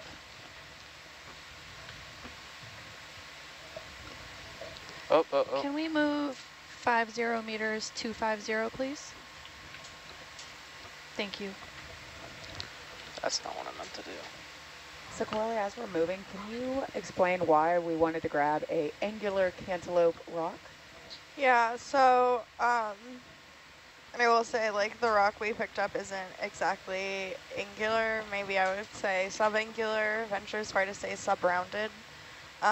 But the reason we're looking for angular is because most volcanic rocks are going to be more angular. And if they're more rounded, that means there's more crust on them. And if there's more crust on them, that means that the rock is probably older or more weathered, and it's going to be harder to date. So to be able to date these volcanoes, we want something that's more angular. Because the more weathered it gets, the worse the crystals become, and you can't date it anymore. Gotcha, thank you. So I noticed, or a viewer online noticed that they weren't using the laser anymore. Does anybody want to explain why the laser is not being utilized right now? Sure, it got too cold. The laser, they're still figuring out the right mixture of heat. There is heaters in the bottle, but the bottle's made out of, I'm assuming, titanium. It is titanium, yep. Yeah. So of course it is, APL. Fair. And so there's trying to find the right mix of zoom in there, temperature and thermal loss in cold deep sea, where it is currently 3.5 degrees or so Celsius. They're still fine tuning how much heat to put on, or how much to use the heaters. Okay. And it's way better to be colder than hotter, so they're edging up the use of the heat each dive. Was that a bacterial mat? I think that is probably the remnants of a sponge stalk, would be my guess.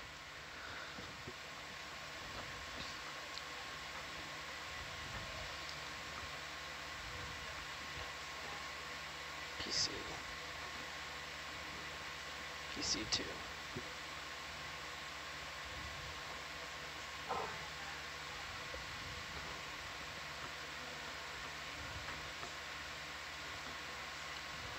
PC4.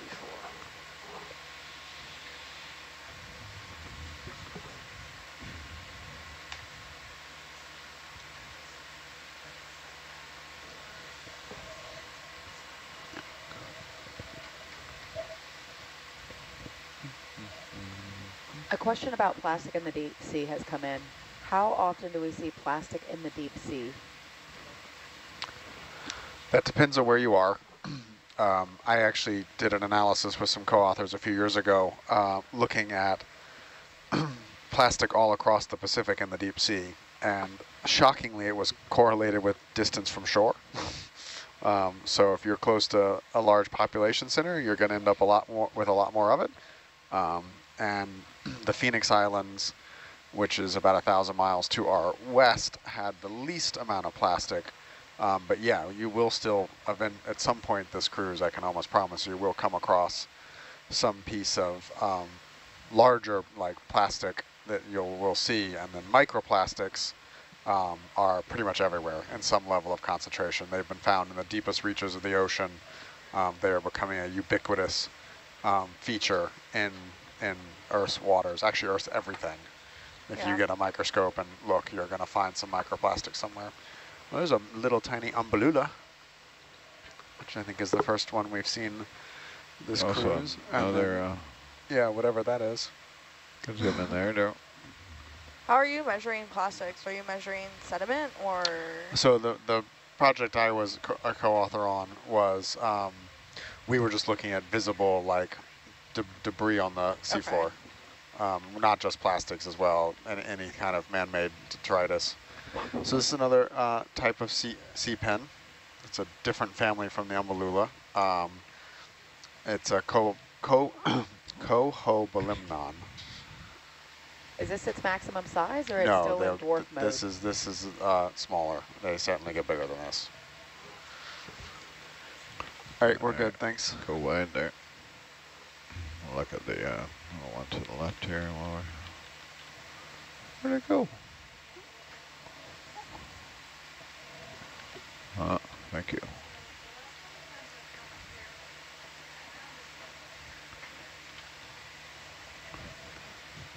So where I'm from, they have nurdles. Nurdles are a big thing. Go for full zoom there. So nurdles are those, the raw material that make up plastic. So little tiny pieces of plastic. You use like 1,000 of them to make up one plastic water bottle. And, ooh, that's pretty. Solitary full zoom. Hydrozoid? Nope, this is an umbellula sea pen. Dang it. Nice try. A fish. Or a fish, a worm. Why did I say a fish? It's a worm fish. I don't know what it was. I'm not even convinced it was alive. We still haven't figured out where our TBL velocity is in that. Should.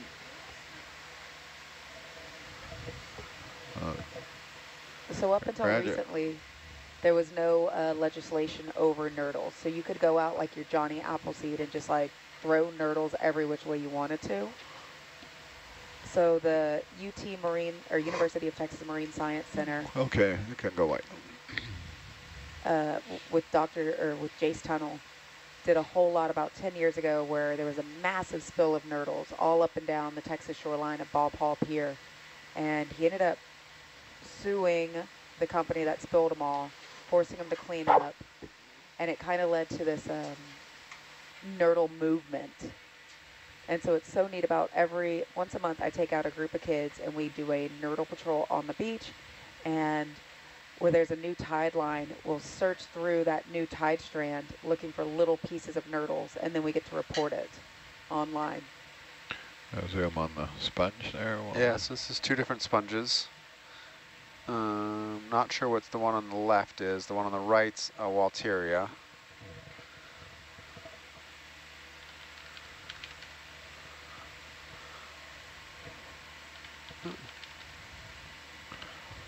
I'll try and get a different angle here.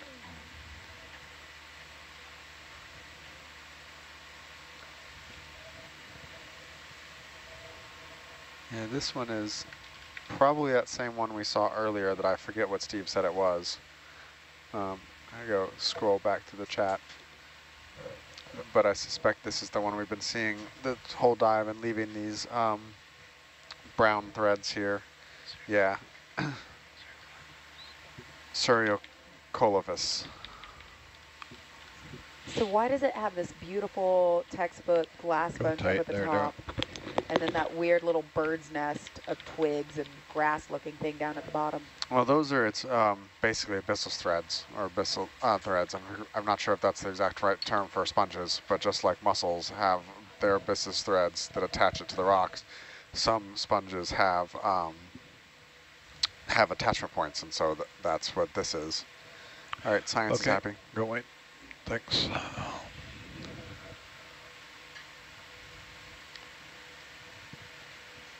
And the sponge is creating all of that, the threads, the body of the sponge, all of it. Yeah. So Steve says that's a pheronematid sponge.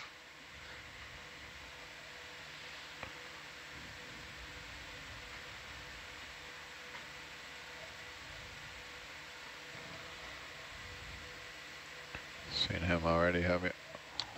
Yes.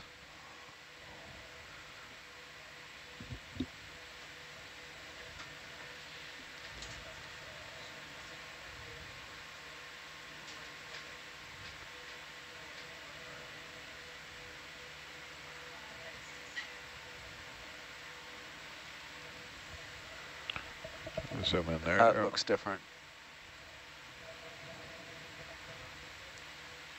There you go, full zoom there.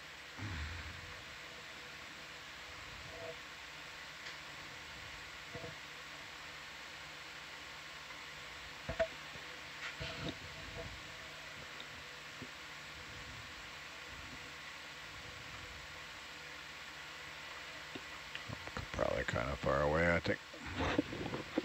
I could actually use a little bit more of a side view, would be helpful here. Yeah, okay, go wide again, or laser wide, that's good there.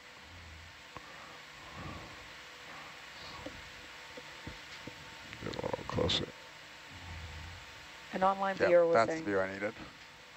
that they're formatted, and just like you said, they're spicules. Okay, can go in tight there. That fuse to attach the sediment, akin to Velcro. Yep, that is an anemone. All right, we're good, thank you. Okay, moving on.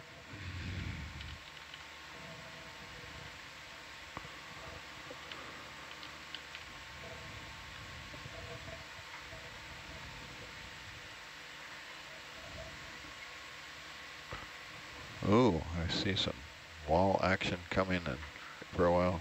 So like, yep, I was just going to let this run out 10 meters. You happy with that? Yep. Okay. Did Brian...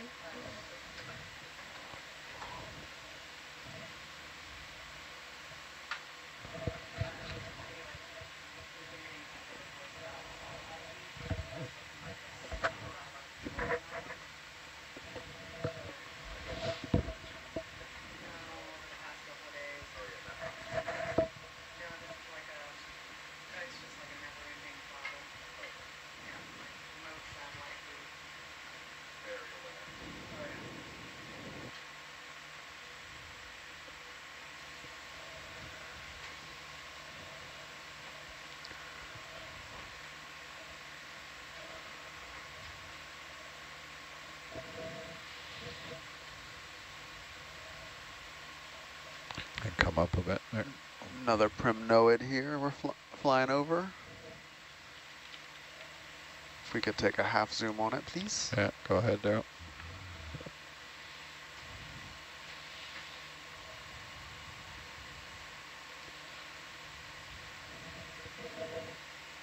Perfect, thank you. Okay.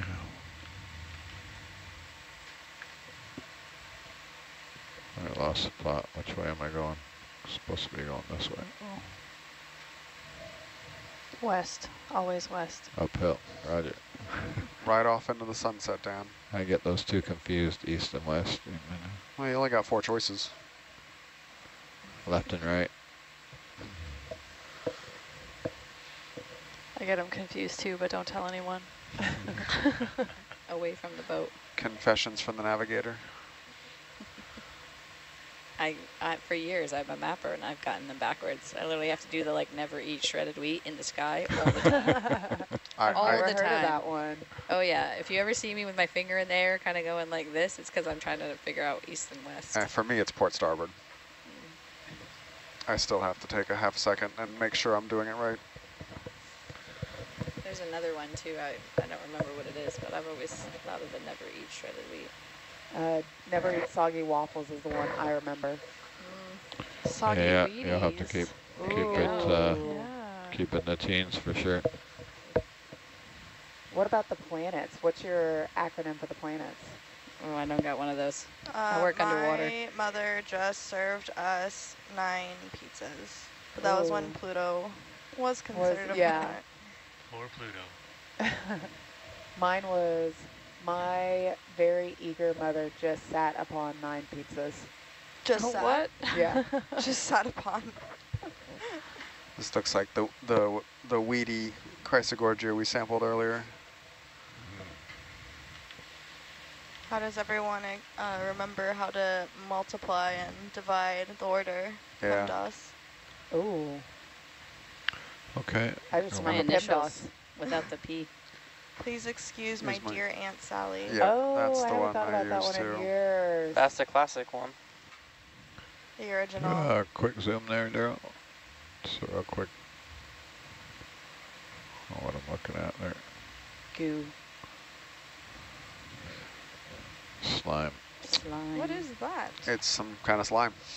That is my professional opinion. It is, mystery slime.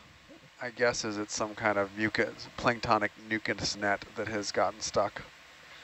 Like you got, deep sea, larvaceans make these extremely complex mucus houses that catch their food for them that they live in, and they can be scared away from them, and then they float down and get stuck on the bottom and things like that. Did you say planktonic mucus? Yep. Mm-hmm. New band name. Are you storing up band names? Sweet. We've moved from headless crinoids to headless stalk sponges now. That looks more than headless. A rock took it out on the way down the hill. It's totally possible. So we have a question. What is a parasitic zooanthid? Interesting patterns in the sand there. Yeah. So zooanthids are anthozoans. They're in the same order as corals, or class as corals, but they are different from a detailed taxonomy point of view. And down here you see them a lot of times growing on kind of true coral skeletons.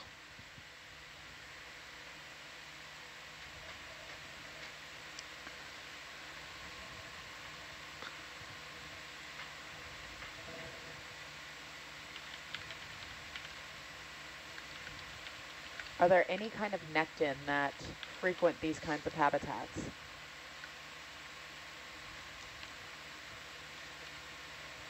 I mean, all the fish we've seen, and pushing there now. Like there are definitely things that swim down here. Good, thanks. Another type of paramuricea, remnants of a sponge. I saw a cup coral, I think, just out of frame. Okay, can go in, thanks. Oh, I did see the cup coral there.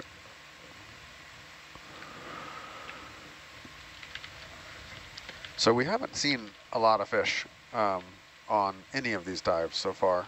They've been a little bit on the deeper side, because I think this is the shallowest we've been, or this or yesterday's dive's been the shallowest. And so it's not super surprising that we haven't seen a lot of fish. But even with that, we've only really seen the one batfish, some rat tails, 1 or 2 cusk eels, and a fair number of snaphobranchids. So it's been very fish light. What are snaphobranchids? The cut-throat eels we've been seeing a lot of. Pretty chrysogorgid here, with its associated squat lobster. You want a closer shot? No, I think we're okay. Ooh, there's like a hole in that rock. Yeah. Can we peek in the hole? I want to always look in those. Somebody bashed it open to make a house. So is that a hollow pillow basalt then? I don't know. Zoom in This there, doesn't normally look. This doesn't really look like normal lava tube to me.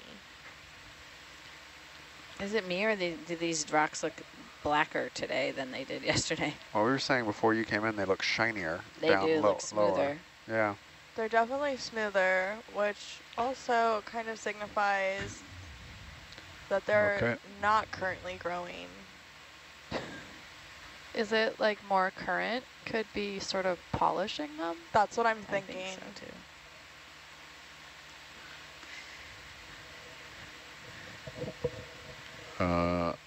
I'm going to try and come right under you. You can, since we're 0, 0 there, you can turn whatever way you want. I would turn, so you see which way the current's blowing the tether? I would turn so the tail goes downwind, which would be like to your right. Quick zoom there, Daryl.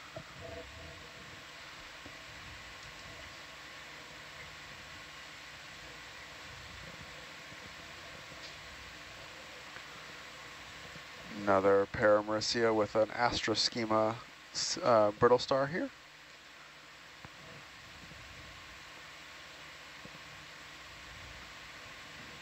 Okay.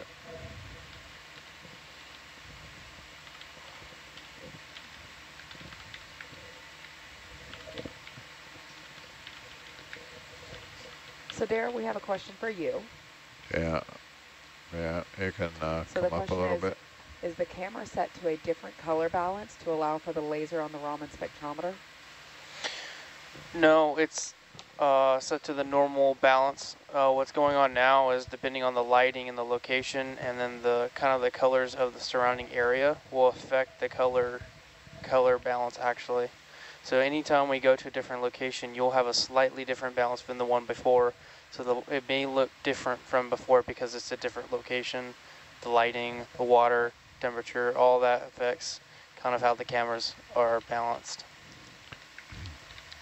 Okay. Awesome, thank you. What is this? This is a dead bamboo stalk that has been secondary colonized by 2 Venus flytrap anemones and a whole bunch of hydrozoans.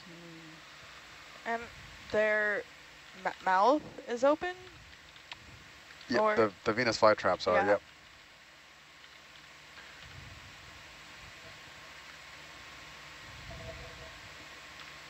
Do you have it does look a little green to me. Do you have a white balance recall for some other settings, or do you want to do another white balance, or are you happy?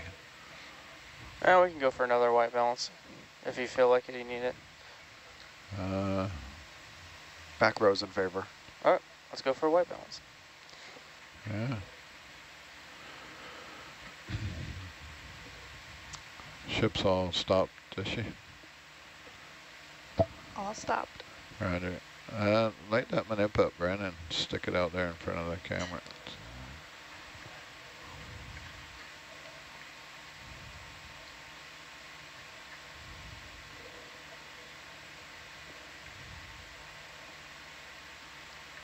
Oops.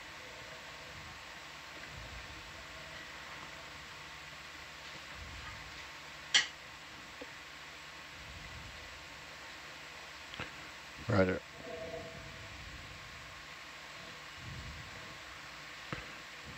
To hold your finger on the jaw closed when you hit the blue button. Sorry, I forgot to remind you. Should be good to just bring it right out and to the left. I gotta turn the lasers off. So he's looking, bring it down a little. You know that white patch up there on the shoulder.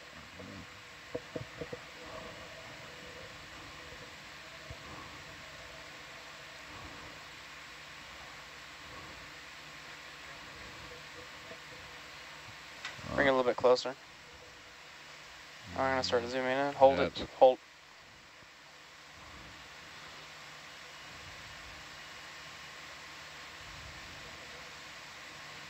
A little bit more left if possible. You hold the arm out. I thought you were supposed to do 80% of the picture. Right there.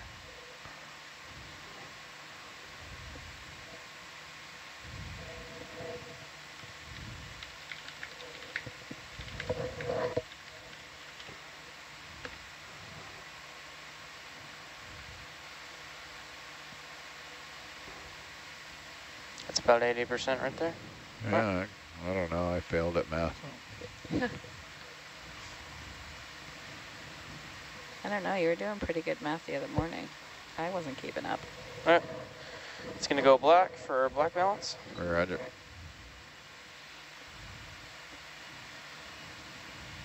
Okay. Now for white balance. Sorry, what was that? Still white balancing. Hold for a second. There we go. Okay, saving. Saved. Okay, Daryl, are we good to put them in the back? Yep. All right, copy that. Daryl, can you kind of tell us what you just did about the white balance and the black balance? So when you're doing color balancing, you're going to want to, the goal is to get the colors to be similar to the location of the correct lighting and the area. So in this case, we're going to be using the black to get a solid balance for the white. So you have to build upon the black. So the screen goes black, and what the iris does when it's auto black balancing, swing it to the right. it is selecting an area and using that to calibrate the black area. That's good. And then when it goes white, Roger. and opens up the iris again, I can use that from there to build upon the white balance. So if you don't have a solid black balance, you're not going to have a very good white balance. But why is it necessary to do either of them? Otherwise, you'd get really, really off colors, and you wouldn't get very accurate colors. And the goal is the more accurate. So how often do you have to do that? Once per dive, once every couple hours? For this, once per dive. But if the pilot feels or the people feel like that needs to be balanced again, we can do it again. And then there's other colors on Herc, like I think there's red and green. Why don't you use those?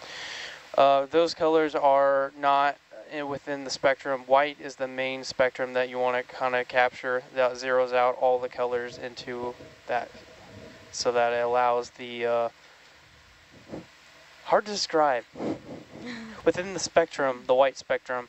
So you can get all different colors from white, and you're using white to balance all of them together. Same thing for black balance. You're building upon the black to white balance. Okay, I'm just confusing myself and everyone around me. No, that's a good explanation. Yeah, thank you. Good job with the pop quiz. Yeah, we're getting use out of our interns this much. Yeah. We put the RGB tape on there just to give video a hard time. Can come up 5. Yeah, it's sometimes you gotta use the force.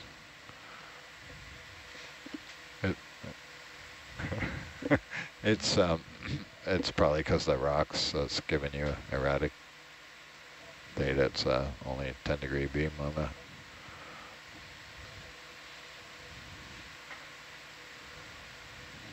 Brian, I've had this question several times. Did the fly trap anemone from yesterday come up in one piece? Yep. You can go by the delta. Yeah, it came up in one place, but it was pretty ticked by the time it came up, so it was all sucked in on itself in a defensive posture, so it wasn't very pretty to look at. So we decided you're going to spin clockwise, right? And you can start spinning around now.